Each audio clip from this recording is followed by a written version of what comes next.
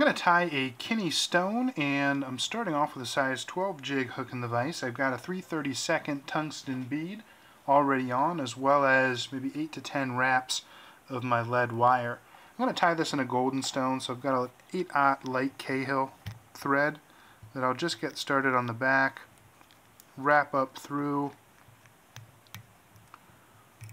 and then trim that tag. Bring my thread all the way down to the bend in the hook where I'll attach my tail. I'm going to use both for the tail and the legs these barred silly legs, and this is in a yellow and black.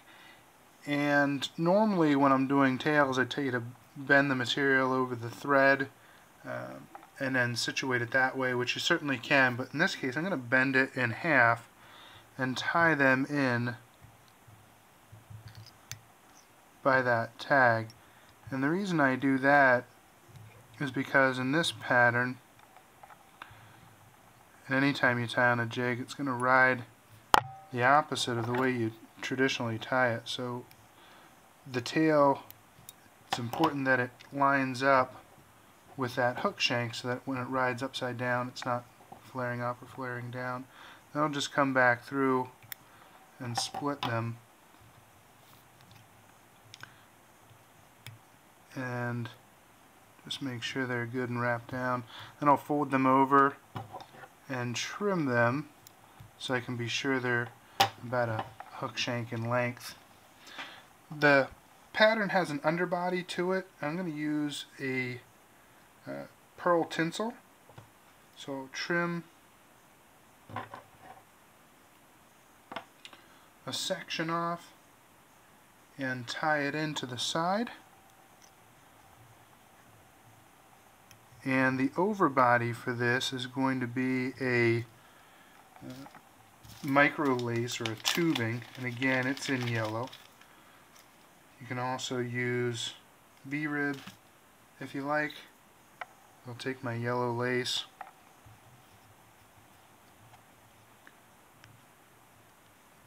and tie it in and then stretch it so that again it has that lower profile. And I'll just take a moment here to smooth out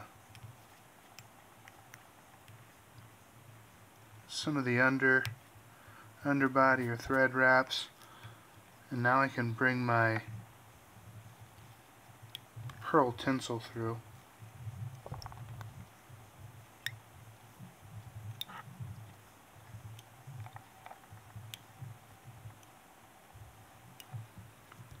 And by putting this pearl tinsel on underneath, when you wrap that tubing over, it'll give it a nice translucent look.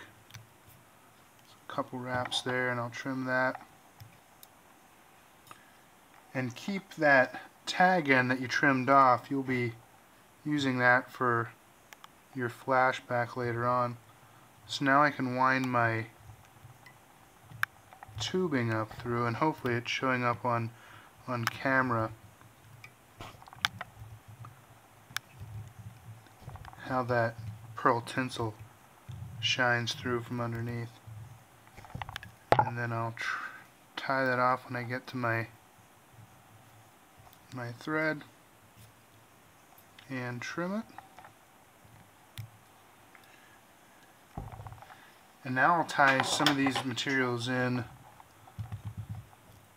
with my vise rotated. And the first is going to be that pearl tinsel. So I'll want this to be the flashback. I'll hold it to the side and allow the thread to wrap it up to the middle of the body there, and then just tie that in.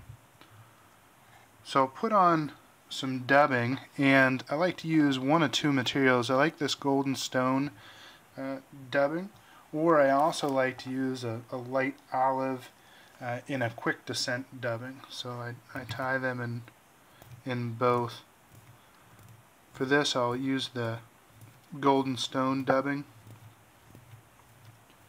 and I'll put on a kind of a collar here on the back to start. Then I'll tie in my legs, and then I'll finish out the rest of the dubbing as I go.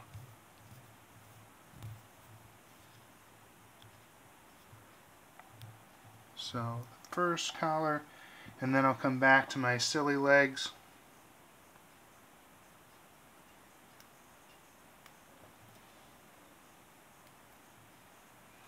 And in this case then I'll bend it over the thread and situate it, trim it, do the same thing for the other side. Fold it over, position it, and get a rough trim. Now if the legs at this point are going in a couple of different directions, don't worry.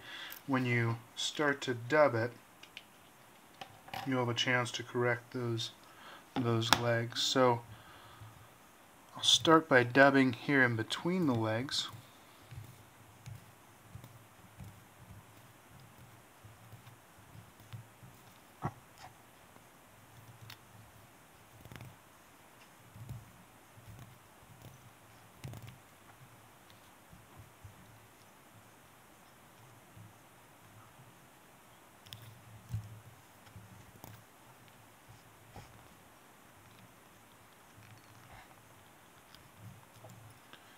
And I'll apply some more dubbing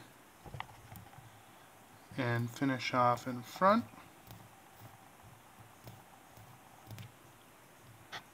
Hold the legs back.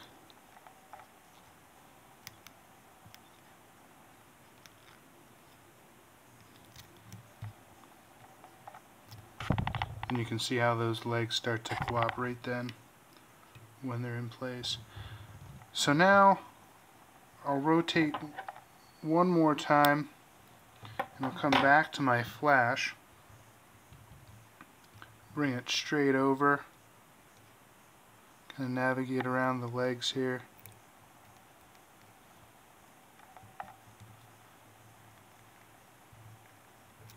Tie that in, and then trim, and I'll put on one more super fine dubbing noodle as a collar.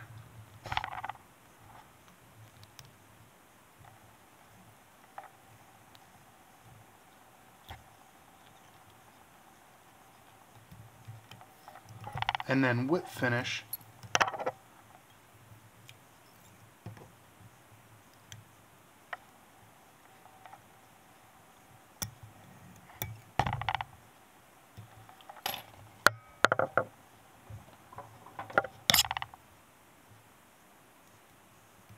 And trim, and now you can do some of the finishing touches here, adjusting the legs so that they sit just the way you want them, and also trim them.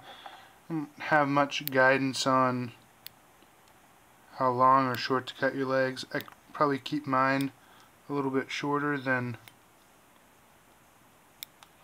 what I should, but whatever suits your eye.